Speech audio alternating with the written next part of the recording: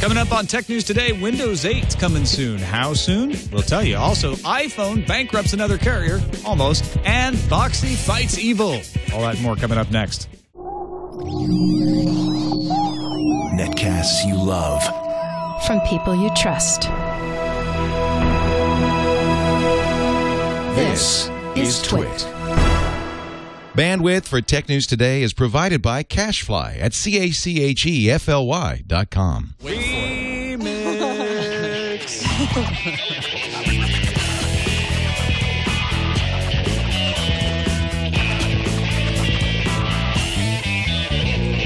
This is Tech News Today for Wednesday, February 8th, 2012. Tech News Today is brought to you by Gazelle, the easy way to sell or recycle your used electronic gadgets from your home or office. Don't just sell it, Gazelle it.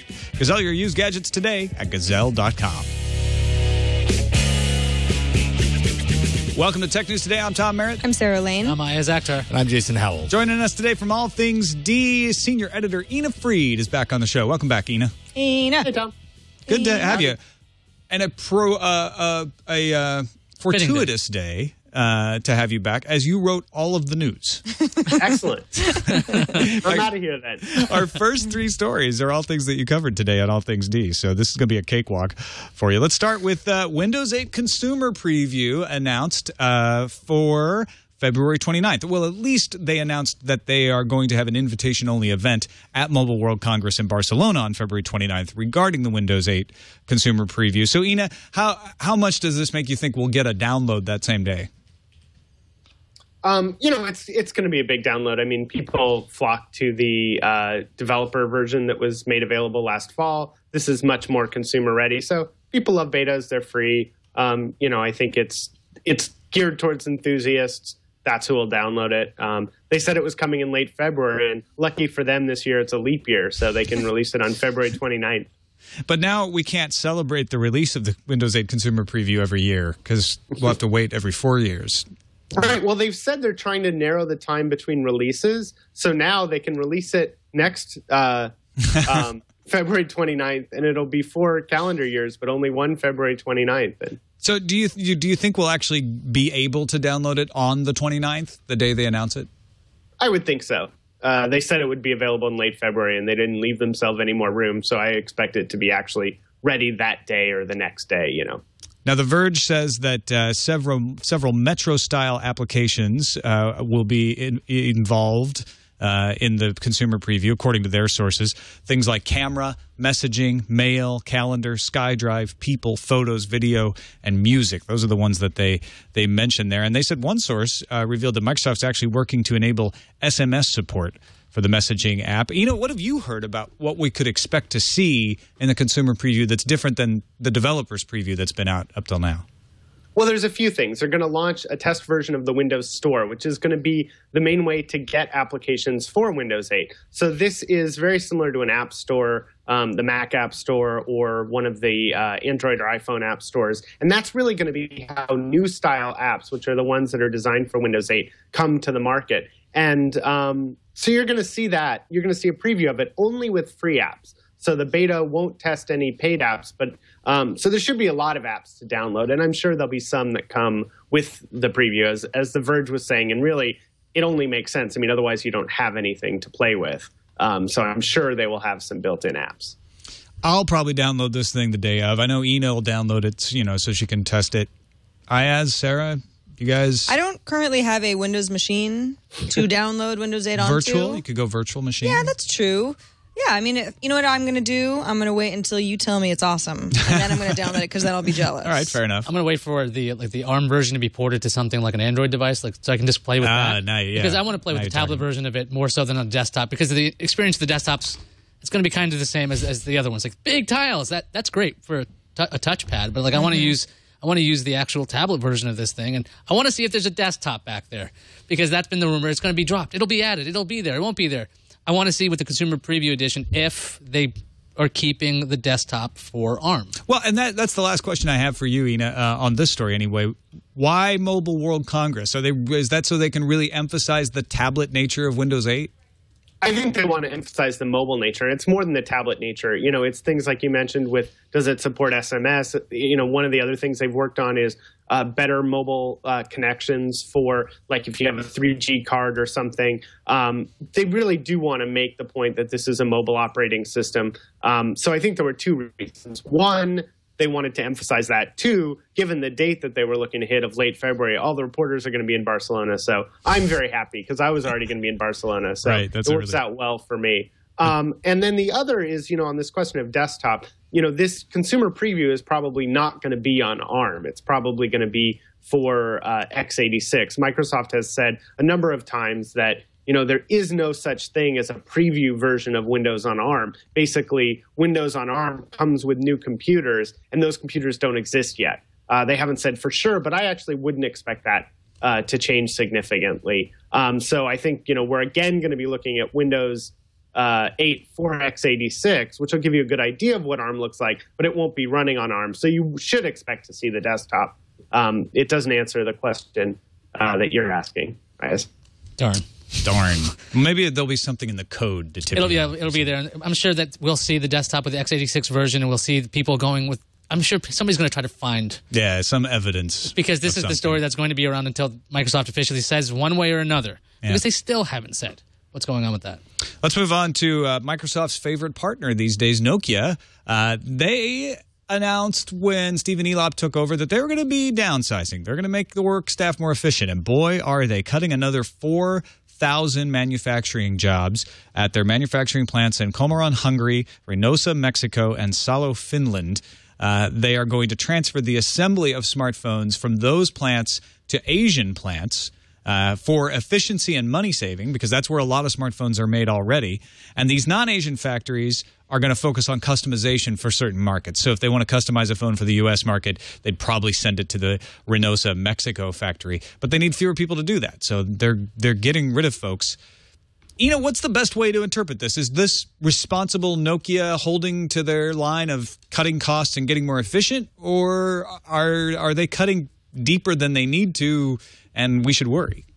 No, I mean, this is what's to be expected. So, you know, one of the things that Nokia said, though they weren't as emphatic about it, but it was clear in their announcement of moving to Windows Phone, is this is going to be a major transformation of the company. And I think the thing that people don't realize is they're going to have these layoffs and probably more if everything goes well. This is actually a sign of just the natural progression of the transition. You know, if they don't do well with Windows Phone, we're going to see even deeper cuts. These are just the cuts that make sense as you shift from a company that made phones primarily for the European market based on its own software to a company that's making phones for the US market and others using Windows Phone, which is used by other makers. The people that make the components for this are not going to suddenly relocate their operations to where Nokia is. Nokia is going to end up coming to them. So I think this is the kind of thing you can expect. It's not the first of it. I doubt it'll be the last of it. And again, this isn't the strategy is working, it isn't working. This is just the cuts that come with moving that strategy. And of all these manufacturing jobs, I mean, they're cutting the majority of the jobs in each of these manufacturing plants. So, I mean, even if they can figure out what to do in the interim with the space, it's not even a space that they're going to need. 3/4 of them will be empty. I was thinking about well, they have found some ways of leasing out. So they completely closed a plant in Romania, and they announced not that long ago that they'd found a buyer that wanted to do some manufacturing. Now, there they were finishing the whole plant. But, you know, they're a smart business. I wouldn't be surprised if in some of these plants they sublease or, you know, do what businesses do when they, you know, have more space than they need. Maybe it'll be a hip co-working space for all those Hungarian startups. This is a mean move by Nokia. I mean, when they got rid of their Symbian people, they moved them to Accenture. They're like, hey, 3,000 people. We'll just move you over. We have contracts for you. You have a new job. 4,000 jobs. Gone. Absolutely. Well, now, I'm teasing. Now we have to say that Nokia is providing job placement services and severance packages and et cetera, et cetera, et cetera. So in some cases, I don't think they guaranteed anybody a new job, but they did say that they would certainly help. This may be better than being forced to go work for a company you didn't sign up for. It's true.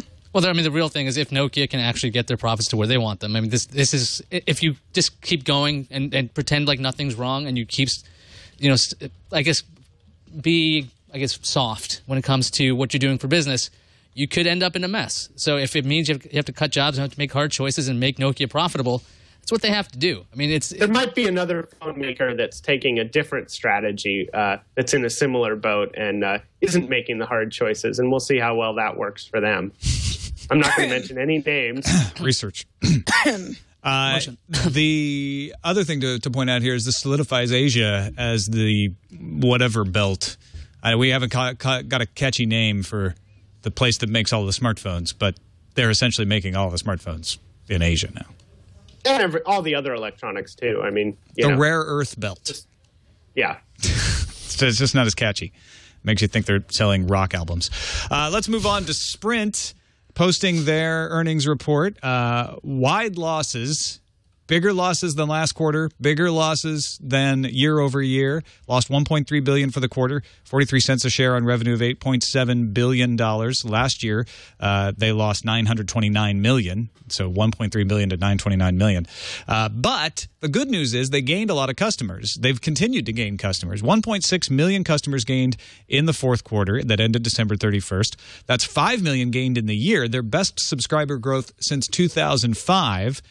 And both the loss and the gain in subscribers are attributed to the same cause. Sprint got the iPhone in the fourth quarter. So the cost of adding iPhone customers is estimated to be about 40% higher than the cost of the average non-iPhone customer.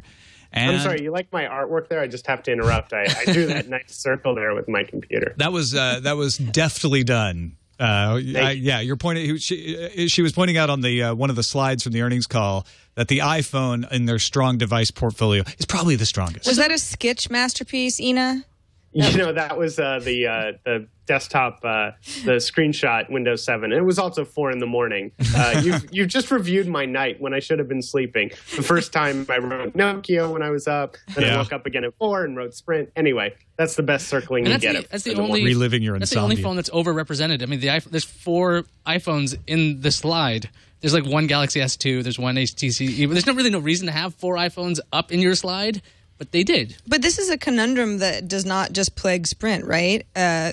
Companies get the iPhone. People want the iPhone. They sign up a bunch of subscribers. So they say, this is great. We have more people than ever using our service, but we keep losing money. Well, 1.8 million Sprint customers bought an iPhone in the fourth quarter. 40% of them were new subscribers. So it definitely brought more people into the tent. The average revenue per user increased by a record $3.69 per user, and sales improved by 5% to $8.72 billion total. So this is all good news, but there's a cost, the subsidization cost, and that's been true for AT&T, that's been true for Verizon. So the question is, are the carriers making the right bet when they say it is worth the cost of obtaining the iPhone in the short run to get these customers paying a monthly data fee in the long run? Well, we've seen. And I think for Sprint, there's 2 things. The other thing for Sprint is, what's the cost of not having it? And I think for the last couple of years, they've paid that cost. I should also point out that a lot of the charges aren't specifically to the iPhone. That was one factor. They're also in the midst of moving from what probably wasn't a good bet on WiMAX to building an LTE network. No, that's a good point. That's the other part of their loss is attributed to that. I don't know if it's exactly 50-50, but those are the 2 main factors. We've slowly seen the cost of phones increase. Like we've seen, $199 was like the top of the line it used to be. Now $299 you can get a phone like 4. Tablets are starting to push that line about $349, $499. So, I mean, it could be a very slow move that, maybe we could get used to seeing unsubsidized costs because the super phones nowadays cost a ton of money. They cost like $300. That's with a contract. I think like Verizon's making that quite standard with certain phones. And when somebody does a $199 phone, it's somewhat surprising. LG did that on Verizon. Like, oh, that's impressive, but not exactly a great phone. Could we ever see a situation where the carriers decline the subsidy? I mean, remember, the very first iPhone, Apple sold unsubsidized, and it sold well. And it convinced AT&T that it could afford to do a subsidy to get more people into the tent and get more people paying the smartphone fee. And the carriers all seem to be convinced, like, no, we know our margins are going down, but it's all going to be fine in the long run. Don't worry. Would it make more sense for them to push towards unsubsidized? Well, I mean, you do see this in lots of countries in the world where the cost of a phone, it works either way. I mean, you can make the dollars and cents work. By subsidizing the phones, you do gain contract customers for a longer period of time. That's tough to get a contract customer when they've paid full price for their phone. So there is some predictability in that. I mean, we do have unsubsidized phone in the prepaid market, and it's a significant chunk of the market. And some other time we can get into a debate of, for a lot of customers, prepaid actually might save them money. I think, we're pretty used to this model, so I don't think it's going to change. It is interesting how different the cell phone business is globally. For example, in a lot of countries like in the UK and Europe, the person calling a cell phone pays for that cell phone call versus the person receiving it. And it's just a completely different pattern of behavior.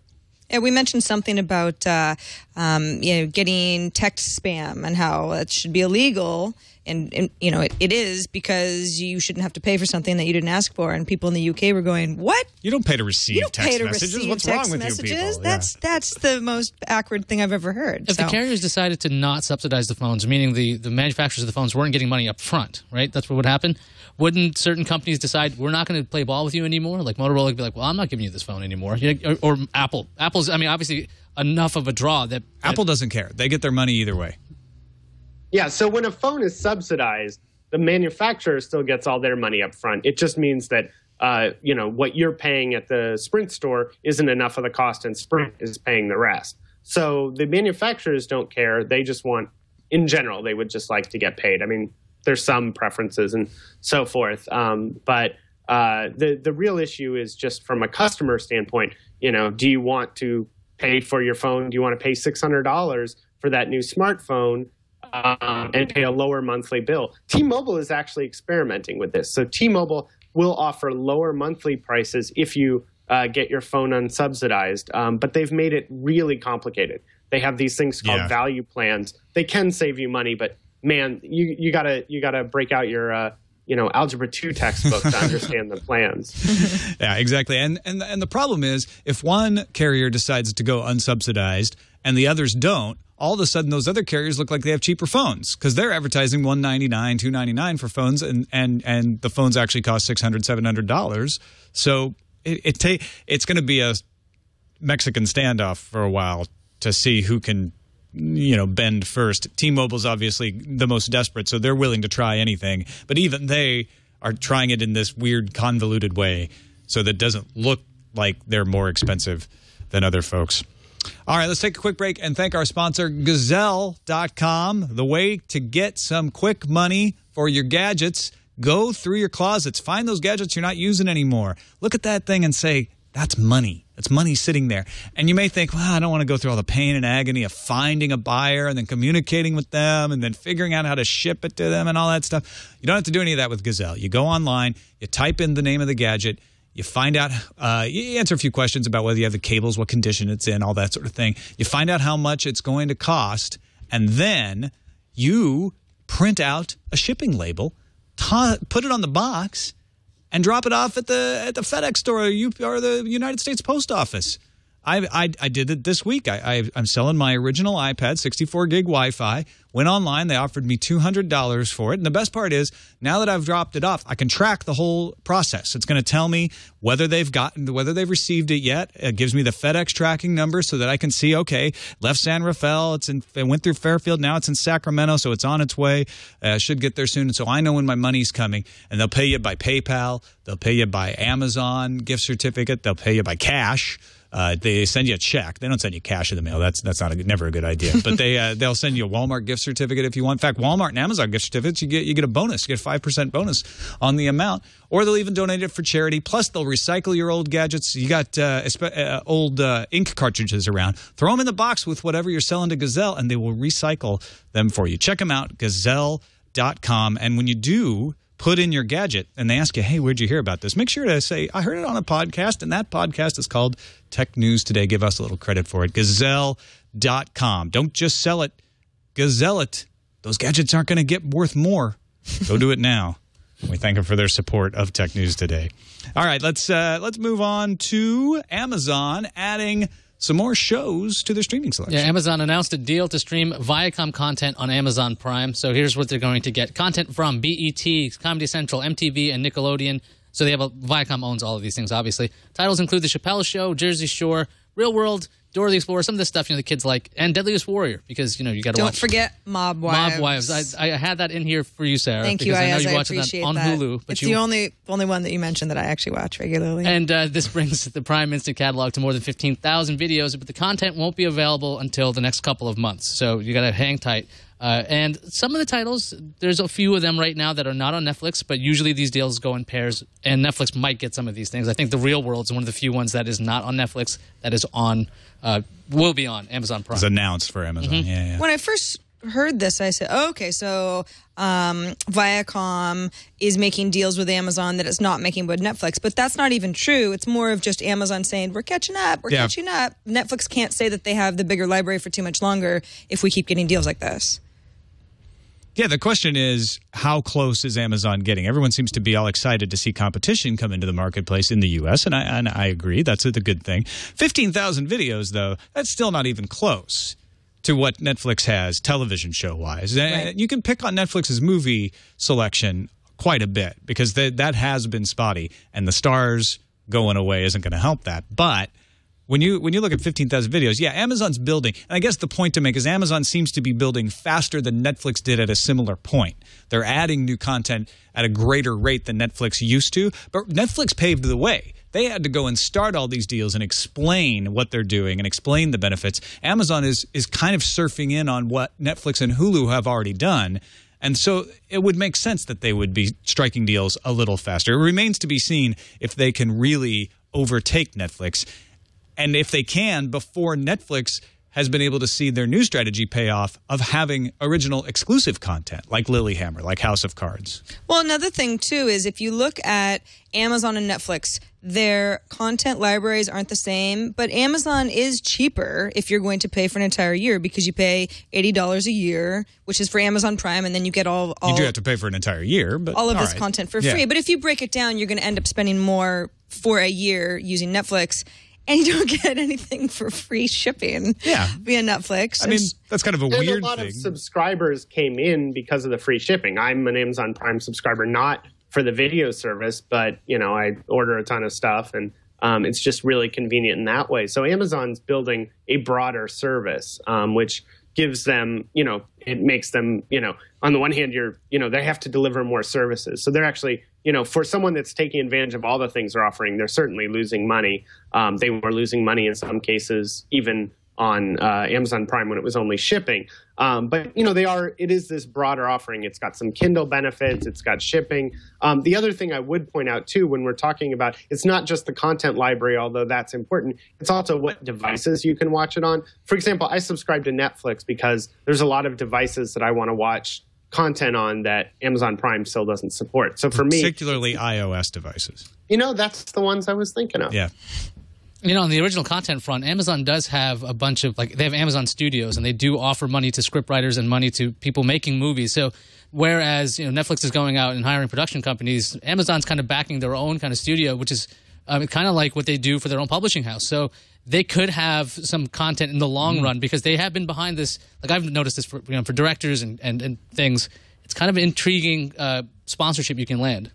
Moving from the devices that or the stuff you can watch on the devices to the devices that play them, Boxee teaming up with the Consumer Electronics Association to stop the FCC from changing the rules with cable companies. Yeah, Boxee, we saw it at CES, announced the Live TV dongle, which is an add-on to the Boxee box that would allow you to get over-the-air broadcasts via an antenna, the way you would get over-the-air broadcast anyway, but then would go through Boxee's interface. You have like a nice guide and software integration, but also to be able to plug in a cable straight into the Boxee dongle so that you can get cable channels that are unencrypted, which it goes back all the way to a FCC rule in 1996 that says that cable providers have to provide a basic set of unencrypted stations so that TVs or tuners or navigation devices, Boxee box would be one of those, and the Live dongle as well, can receive them. Now, if you have an OTA tuner, then you might say, well, why do I care about these unencrypted cable channels? Because they're kind of the same thing. And that's true. Some people don't have as much luck with OTA signals. So, it's a little bit of an apples and oranges thing. Cable companies want to switch to digital. They don't want analog anymore, which is also unencrypted. A few years ago, the FCC granted Cablevision's rights to get rid of analog completely, move completely to digital, because Cablevision had a really good argument. They said, if we go all digital, we will free up signal space to provide this 100 megabit per second home internet. So the FCC said, okay, well, that's probably a good trade-off. They did. It worked out really well. Comcast also says, listen, for one analog transmission, we can fit up to 15 digital stations, up to 3 HD stations. So it just makes so much more sense for us to be able to build out getting rid of these analog transmissions. Now, the National Cable and Telecommunications Association says that digital boxes help remotely troubleshoot problems. So let's say you've got an issue with your cable service. If it's an analog signal, you have to have somebody from the cable company drive his truck all the way across town and come and help you. I find that a bunch is of hard crap. for the environment. I wonder how many trucks they're rolling for the analog service. I mean, they're probably rolling some, but it can't be saving them that much money. Well, no, and Boxee put up a blog post where they said, listen, why don't you look at this nice graphical chart of how much power is being drawn from these set-top boxes anyway. I mean, that's more of your problem. If you're going to talk about hurting the environment and energy consumption, it's not because of engineers driving trucks over to your house here and there. The NCTA also says, though, that, listen, 77% of subscribers are already using digital service, so it's not like we're going to be affecting the majority of cable subscribers. But then they also call it Netflix. They say Netflix has more subscribers than any single cable provider like Comcast, Cablevision, Time Warner. They're saying the marketplace is very competitive. Video services are being delivered over a range of different platforms, a wide array of different devices. So in essence, they're scared of people cord cutting. They want to make it so that... No. They've said every earnings call that the cord cutting is a myth. Well, there is no such thing. But what they're talking about here is a complete 180 from that. They want to make it so that if for whatever reason the OTA signal is not available to me, right, I cannot over the air. If anybody over the air, right? I cannot plug in, and I have internet through a provider. I cannot plug my cable into my TV and get these cable networks. I would have to have a set-top box, which is going to cost me some sort of reoccurring monthly fee. At least $5. When I paid for Comcast, it was more. So there's that. Now, Boxee, along with the Consumer Electronic Association and All Vid Tech Company Alliance, they all oppose this. Boxee says that whole environment thing is just complete BS. They point out that cable companies spent $50 million last year lobbying the FCC on this. Why don't you spend $50 million making your services better? Now, of course, Boxee has a vested interest in this. That's a common rhetorical device. Sure. When you're not spending as much as the other guy. But, yeah. All right. I mean, Boxee has just rolled out a service that makes good use of these analog stations. So, of course, that they don't like where this is going. I just wonder why they even care so much. Here's what I think. Boxee, I love Boxee, love Avner, love those guys. I really wouldn't worry about this. If the cable companies get rid of all of this analog cable, what's going to happen is people are going to get upset at the cable company. Mm-hmm. And they're going to say, and most of the time, this is going to be in the garage, in the spare room. It's going to be places that aren't the main place. The main place, they've got the digital cable because the companies have done a good job of saying, hey, if you want the really good cable channels, you got to get the box. So you've got the box in your living room in most cases. What's going to happen is people are going to say, gosh, I still want to watch TV in the garage. Maybe I should buy a Boxee box. That's promote it that way. You've got Wi-Fi in your house. You've got internet.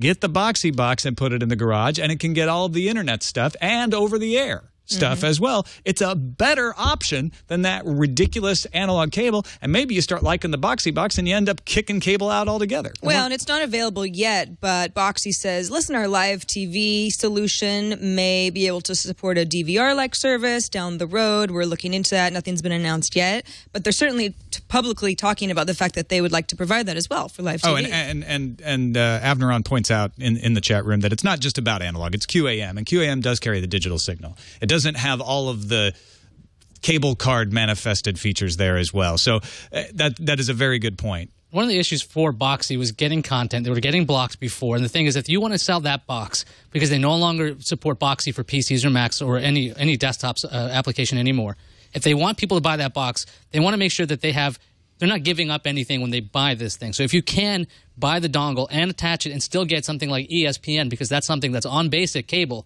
that you cannot get easily on a Boxee box or online unless you have like a special ISP. And it's all kinds of loops. ESPN is one of the biggest monsters when it comes to content. And that's one of the reasons a lot of people don't ever switch off of cable, because they want to watch live sports.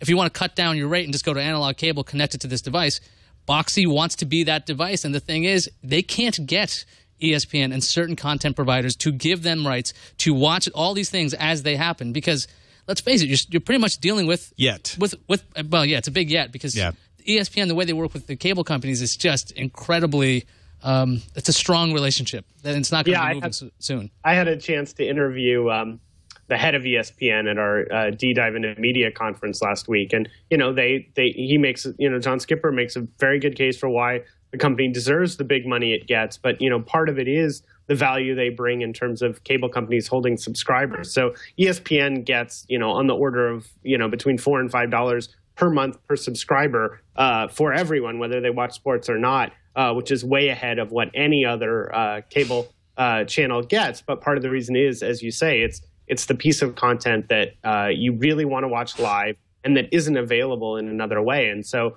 part of the way the company has been able to get more money out of the cable companies is by sticking to that. We want you to pay for it.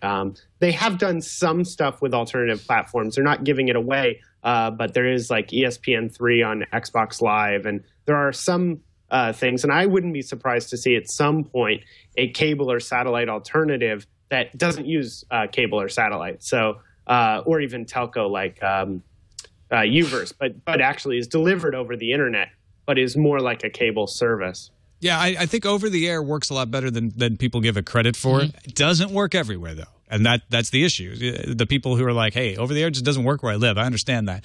But give it a shot. Since the digital TV transition, over-the-air signals have improved quite a bit. I can get a lot more signals in my house now than I could a year and a half ago. I just tested it out the other day. They're constantly making sure that they can deliver those signals. So that's one thing to keep in mind. And the other is, I can't say I disagree with the CEA and Boxee and everybody else on this, but I think the cable companies are idiots if they kill off this service, because it's just going to annoy their customers. And it's not going to recover all that much of the bandwidth, and they're not going to get that many people to spring for the new boxes. Think of the environment, Tom. When you're in a dying industry, you don't raise rates and inconvenience people. I guess they're not worried about cord cutting, but they should be. And what they're talking about doing is going to force people towards cord cutting. So to me, it's a dumb move on the part of the cable industry. Let's finish up with. Go ahead. Sorry, before we leave the subject of broadcast television, I happen to have been surfing the web and multitasking. I have to bring this breaking news from Entertainment Weekly. It says this is going to be the last season for House. Wow. So then we don't have to wait 8 days. It'll just be over. Yeah. Sign of the times right there. Sign of the time. Moment for House. All right. Okay. Let's finish up with HP NV14 Spectre, available for pre-order today. It'll be shipping on February 17th. Round the horn. How excited are you, Sarah Lane? Excited or most excited? I'm actually excited to see how well it does. We saw this at CES. It was showed off at Digital Experience, and we were kind of wowed by all that Gorilla Glass. I remember Iyaz saying, but why is there so much of it? And it's sort of like, well, I don't know why either, but it feels good. Kind of 14-inch, $1,399. Yeah, I mean,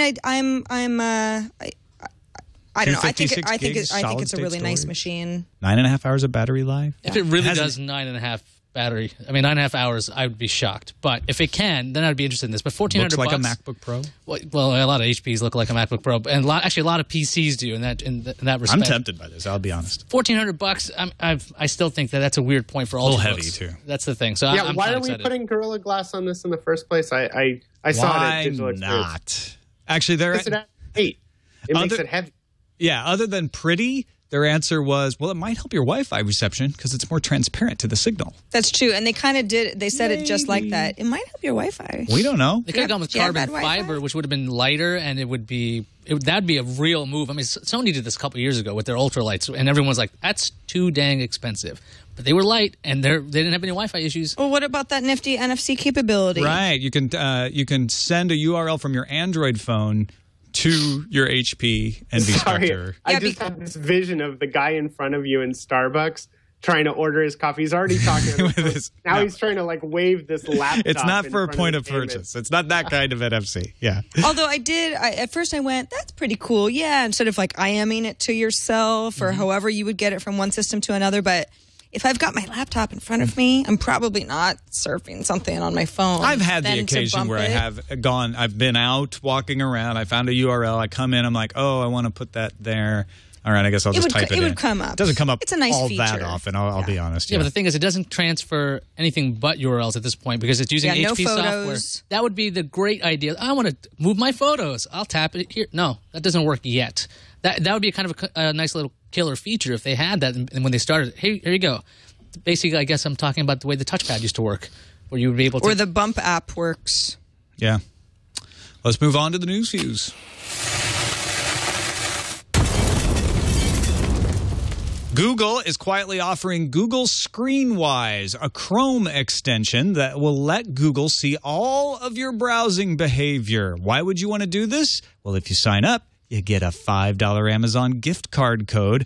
And for every 3 months that you use Screenwise, you'll earn another $5 gift code for a maximum of $25 payout. Google told Search Engine Land that the Screenwise project actually started earlier in the year and clarified that testers are able to leave the project at any time.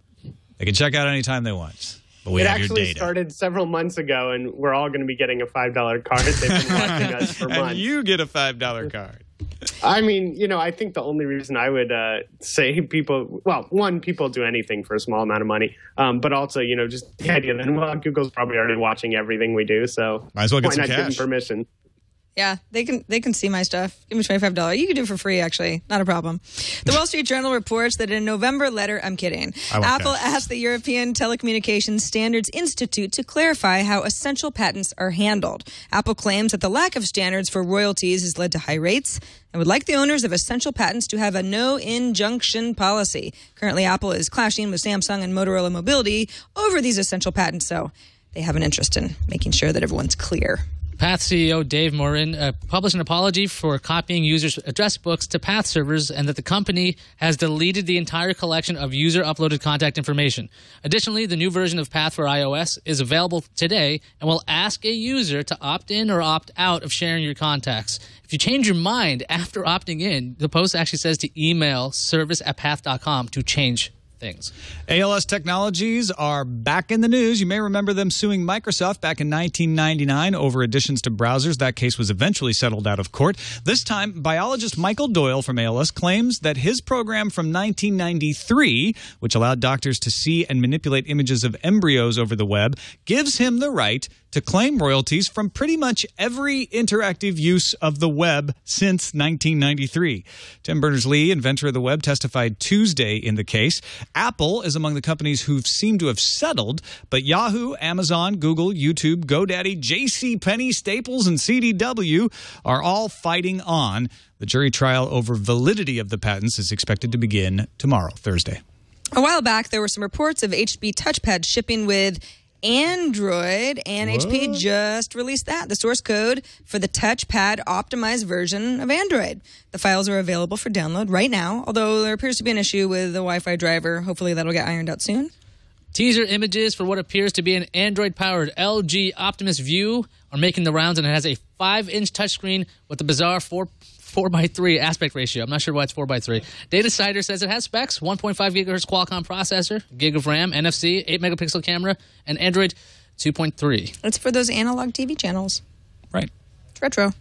Okay. Those of you who like the voice calls, speaking of retro, Vonage's new app for iOS and Android has arrived, and Vonage claims you can get high-quality audio with a minimum bandwidth of 64 kilobytes per second. Calls and texts from Vonage to Vonage users are free, but if you'd like to use the app as a traditional voice line, there are in-app purchases for that as well. Vonage claims that the rates are 30% cheaper on average than Skype. Yeah, that's right. They're going after Skype. Anonymous. I was going to make a joke about going after, but I'm just going to read the story. Anonymous exposed a whole slew of email messages from Syria's Ministry of Presidential Affairs. The messages showed off information meant for the United Nations and talking points for the president's interview with Barbara Walters, among other things. 78 users had their passwords exposed as well, and as usual, 31 of them were 1, 2, 3, 4, 5. The most common password. And two more were 1, 2, 3, 4, 5, 6. Yeah, that's impressive. That's extra secure. Last week, Ubisoft announced that a server transition would cause some games to be unplayable temporarily, but games like Anno 270 and Driver San Francisco would be fine. Yeah, that's not actually what happened. If you wanted to play those two games, you were out of luck, but Ubisoft says it's aware of the situation and the gameplay will be re-enabled by Thursday morning.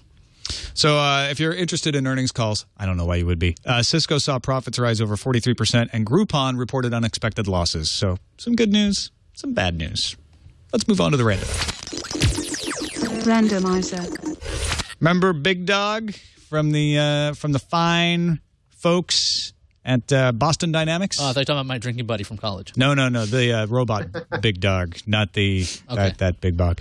They now have the Robo Mule, the LS3 robot, funded by DARPA, carries 400 pounds on a tough 20-mile trek without any refueling for 24 hours.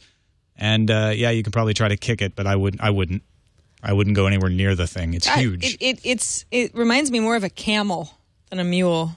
Well, I think the mule, because it's a pack animal, it carries things. Yeah. I don't care what animal it looks like. It's still creepy looking. But you don't need to feed it or worry about if it's having a bad day. Yeah, and if you're a trooper who has to carry 100 pounds of gear, you're gonna love this. Also, if it breaks a leg, you don't have to shoot it. That's a plus. Yeah, you might anyway though, just because you're mad. You probably could shoot it and get away with it because this thing is not going to go down. Anyway, yeah, this is the video of the day. Watching a big robotic mule carry heavy things. I love it. It makes my day. Let's check out what's on the calendar. Nokia Lumia 800 bundle is launching on Valentine's Day, February 14th in the U.S. for $900 to Microsoft retail stores. So this is a nice carrier-independent unlocked phone. Includes Nokia Play 360 wireless speaker, Purity HD stereo headset, and an in-ear Bluetooth headset. But they're not... You have to buy the bundle. You can't actually just buy the Lumia 800 on its own, at least not yet. T-Mobile's announced its Valentine's Day sale. It's actually Saturday, the previous Saturday, February 11th. T-Mobile is offering 4G smartphones and select tablets for free with a mail-in rebate for models like the Samsung Galaxy S2, HTC Amaze, BlackBerry Bold 9900. Yes, might be time for the BlackBerry. And the T-Mobile Springboard. And finally, iTunes is streaming a free Paul McCartney concert on February 9th. He's still alive. Nice. He is alive and he's kicking, Tom. He's going to kick Paul was dead. iTunes has experimented with live streaming concerts in the past, but this one is a little bit different because it's not actually via an iPad app. It's via desktop versions of iTunes or via iTunes Live. Via the Apple TV. Although, you know where you won't find these songs that McCartney's singing is on streaming services. He's pulling a Coldplay. You want to stream a McCartney song, then you're going to have to do it on February 9th. I just checked Rdio, and he's still up on Rdio, but apparently he's taking down his collections from pretty much all the big guys. He took them down from Spotify back in 2010. But I think Mog and Rhapsody and Rdio are all next. All right, let's check what's incoming before we go. Jim, the aerospace engineer in California, kind of confirms the whole, it's difficult to delete things in the database. He did say, in his opinion, as an Oracle database engineer, he might just replace the photo with a black square. That'd be easier than a deletion. Maybe that would work. Honestly, though, he says, anybody who thinks that they have some sort of right to remove or take back the data that they upload to the ever-duplicating internet is going to learn a hard lesson. A truly embarrassing photo will have been saved, shared, and probably search indexed by multiple sites by the time you realize what you've done. Undo only exists in word processing and casual games. This is real life we're talking here, and Facebook cannot save you from yourself. Wise words, Jim. It's the internet. Be careful what you put out there, because even if Facebook figures out how to delete your photos for you, no one else will. You can save to desktop. You can archive. Well, maybe it's the internet. They could implement what Google has for mail goggles, where you have to solve a math problem before you upload. Exactly. Anything. So then you're like, how drunk are you while you're posting this? That's a great idea. Although, have you seen the kids' math scores these days? I don't think they could do it sober. It shouldn't be a CAPTCHA. You can read those better drunk. Next email from Kurt Moreno, the Kung Fu Drafter. Hello, Kurt. Says, I felt compelled to write to Sarah and share something she's probably been told a million times since episode 428. She and Shannon Morse were discussing the difficulty of telling which earbud was left and which earbud was right. Because math is hard. For some number of years, the earbud industry exactly has adopted a practice of placing tactile cues on the buds. Most of the time, it's a small raised dot on the left bud, but other times it's a raised line or some sort of pattern. It seems that all the earbuds I see today have these cues. Maybe Apple buds don't, because I don't have an Apple product, haven't owned one in nearly a decade. Well, let me look. You got one? You got one right there? I've got quite a few. This is the story of my life here. Because I have seen those on non-Apple earphones for sure. Yeah, I just noticed the pair that I'm wearing has a set, although I have them in the wrong ear. So. It's non-Apple. Yeah. Apple doesn't do that. Is it on the plastic? I mean, the little make it easy rubber for there? me. No. There's nothing that I can physically Apple assumes that their customers know left from right. they assume too much. They just say you're putting it in wrong. That's right. There you go. All right, that's it for this episode of Tech News Today. Thank you for submitting your stories at our subreddit, technewstoday.reddit.com. A great place to go to see what other folks in the audience want us to cover, and we look at it every day to help determine what we cover. Go there, submit stories, vote stories up and down. And thank you, Ina Fried, for joining us again. Let folks know about what you're doing over there at All Things D and where they can find your work online. Well, there's a lot of Windows 8 news coming, answers to the questions asked today and more coming shortly. Check it out, allthingsd.com. And that's it for us. You can find us on the web, twit.tv/TNT. You can email us, tnt@twit.tv. Give us a call, leave us a voicemail. Let us know what's on your mind. Keep it short. We might even play it on the show. That number is 260-TNT-SHOW. Scott Johnson joins us tomorrow. See you then.